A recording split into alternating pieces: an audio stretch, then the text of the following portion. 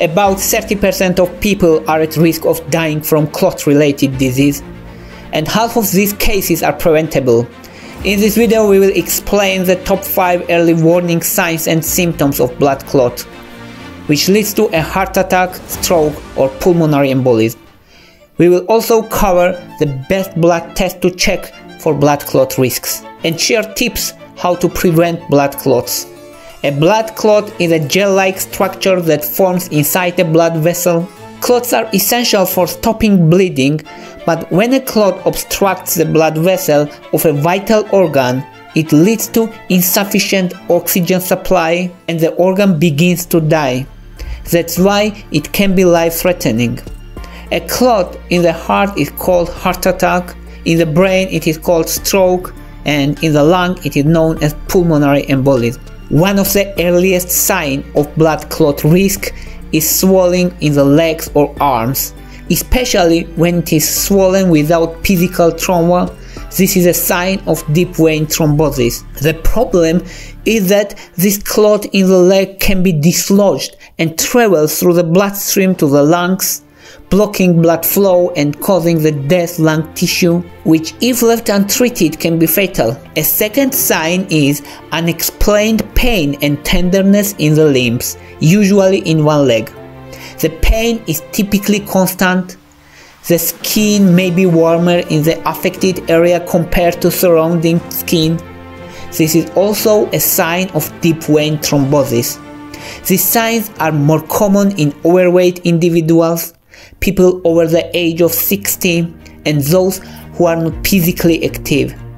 Sometimes pregnancy and birth control pills also increase the risk of thrombosis in young people. Third sign is chest pain that occurs during physical exertion or stress, presenting as a sense of pressure, fullness, squeezing in the center of the chest. Pain can spread to the left hand, shoulder or jaw. It is called pain radiation. It lasts for several minutes and usually goes away with rest or intake of nitroglycerin. This symptom is called angina, can occur long before a heart attack.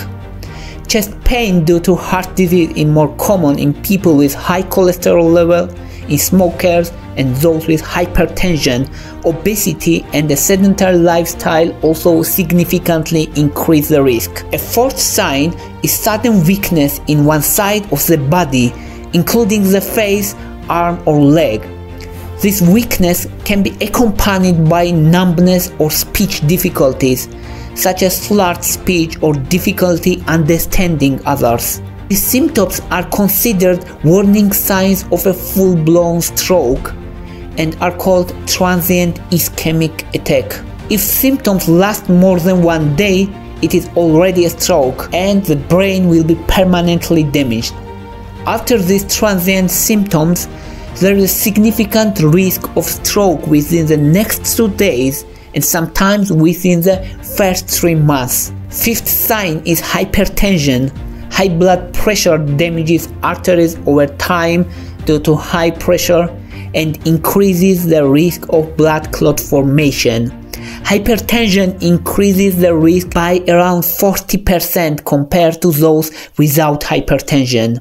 Blood pressure that exceeds 140 to 90 mg mercury is considered a risk factor for clot formation.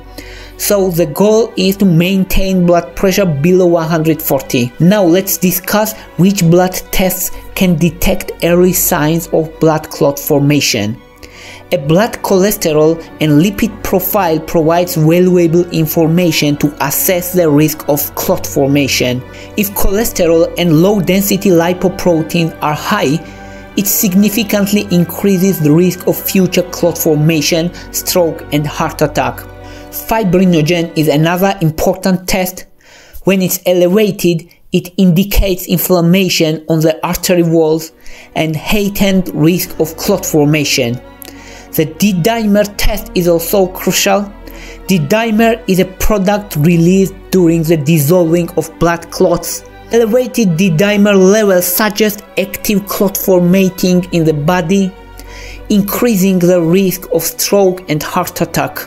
For preventing of blood clotting, physical activity is one of the key preventing measures. A heart-healthy diet also decreases the risk of clot forming, such as whole grains, lean proteins and omega-3 fatty acids. Fish like salmon and sardines, which contains omega-3s, are especially beneficial. Managing weight and controlling high blood pressure are also considered key in preventing clots. In patients at risk of clot formation, such as those with atrial fibrillation, blood thinners are prescribed